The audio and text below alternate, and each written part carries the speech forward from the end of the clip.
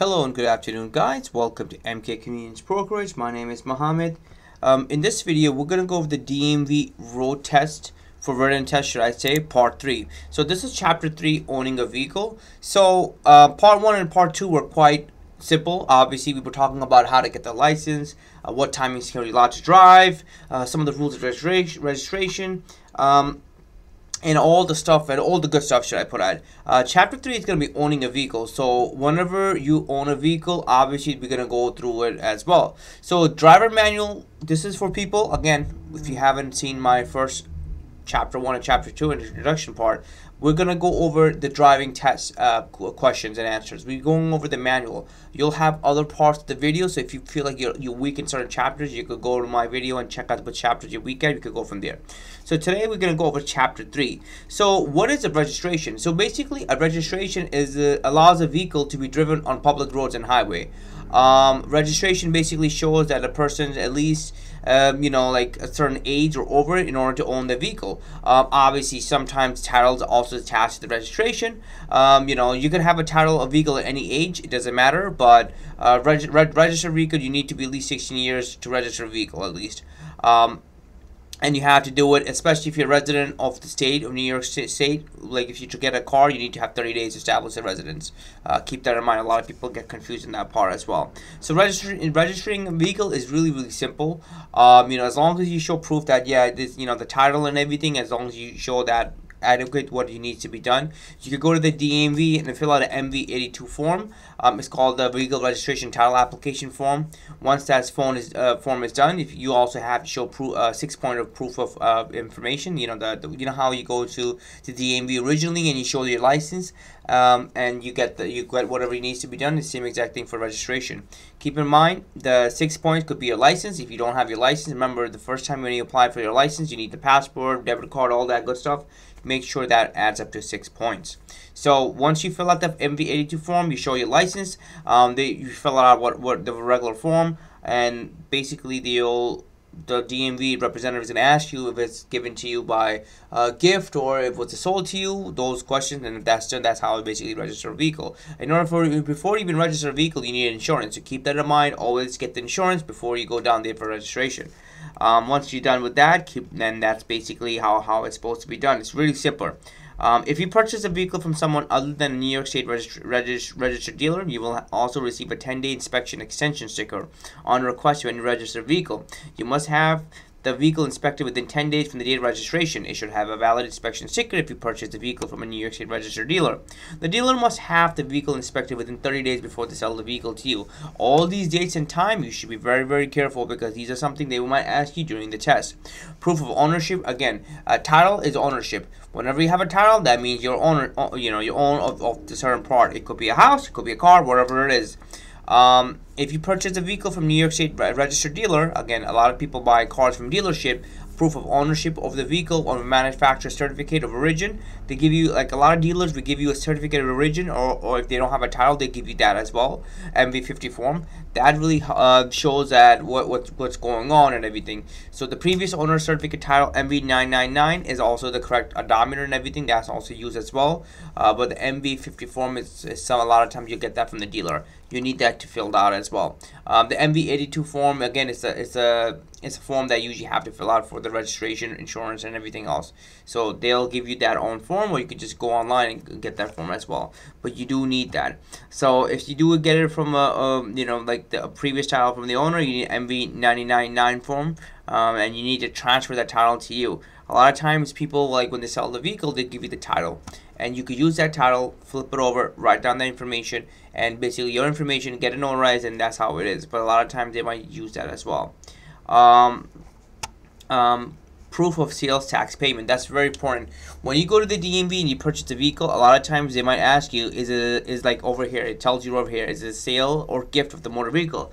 If somebody sells it to you, you might have to pay tax on it as well. So always keep in mind, whenever you buy a vehicle, if it's not a gift, if it's sold to you, you might have to pay tax.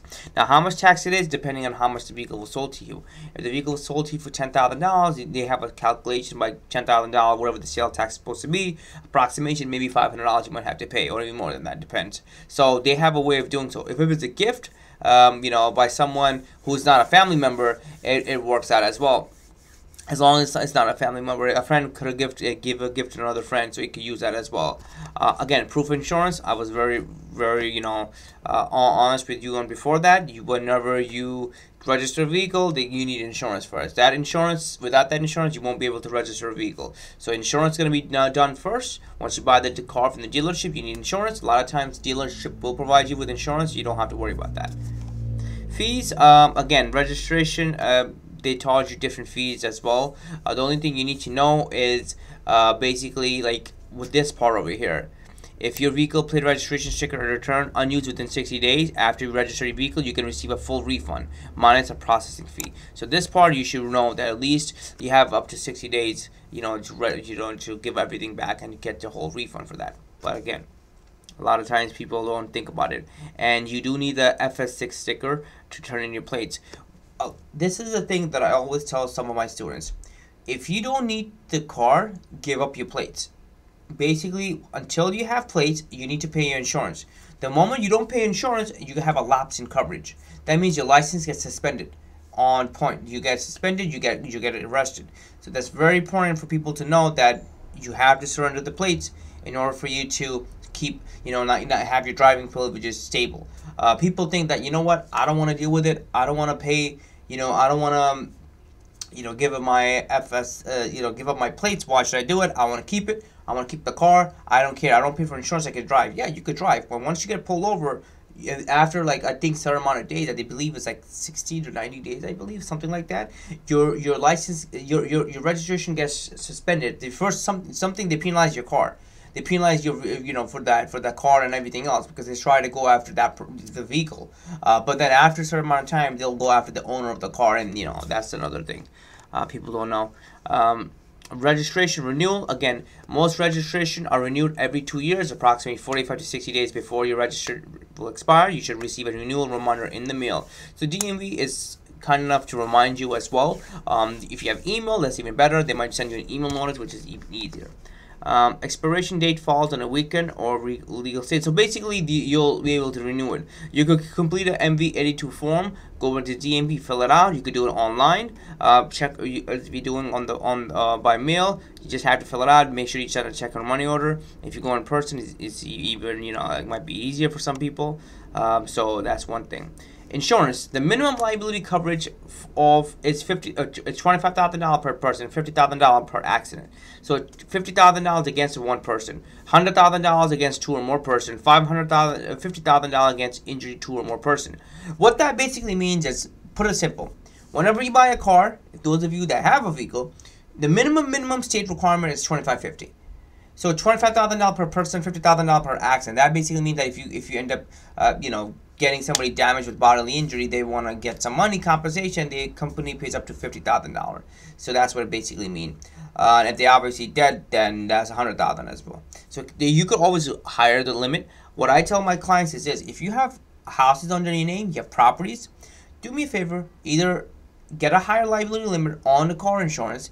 Get $500,000 per person, $1 million per accident, or something like that. Get a higher liability limit, or have an umbrella policy to protect yourself. The problem with that is, if you do not have an umbrella policy, or if you have a lower limit, they will come after your assets. If you do not have assets, then obviously they can't do anything about you. But again, if you're working for a government employee job, if you're working for sanitation, police department, fire department, etc., they could come after you. And you don't want to be that person that they come after and then they're suing you for that. So always keep that in mind. Resident and non-resident responsibility. Again, there's people that drive vehicle in a resident or non-resident situation. Just keep that in mind. Their minimum insurance requirement might be different than ours. Their driving privileges not be the same as New York State. So we just have to go through them what's going on. Inspection. Now we all know in New York State, cars have to get inspected. So there's a safety inspection and registration as well. Registration is every 2 years. There's also a safety inspection that has to be done as well. In most most vehicles sold in New York State must be inspected within 30 days of the date of transfer or sale, and must have a certificate of inspection before delivery. So you have up to 30 days for the date of transfer. If you purchase a vehicle from someone who is not a New York State dealer, you must have the vehicle inspected within 10 days. So if you buy from a private person, you have 10 days to get the vehicle inspected.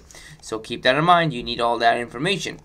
Going towards certain complaint against business. Again, you can always have a complaint against dealer, whatever it is.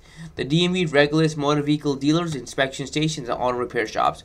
These businesses should be identified by registration or other information as well, or license or outside signs. You'll know it. If you have to make a complaint, this is the number to call: 518-474-8943 between 8:30 to 4:15, and they'll do what they have to be done. So with that being said, we'll go over chapter 4 in another video. Chapter 4 again is going to be about rules and regulation, about go, stop sign, and everything else. Chapter 5 we'll go over intersection and turns, but we want to go each chapter at a time, so you'll probably have an understanding what's going on. If you guys have any other questions, comment, concern, please comment, like, subscribe. I'll try my best to help you as much as possible. Try to memorize the dates. Try to memorize the 60 days, the 30 days, and stuff like that. I understand it's sometimes hard to remember, but these are the questions they might ask you during the DMV test, and that you don't want to get tripped on. Thank you again, guys, for watching this video. Hopefully you guys enjoyed it.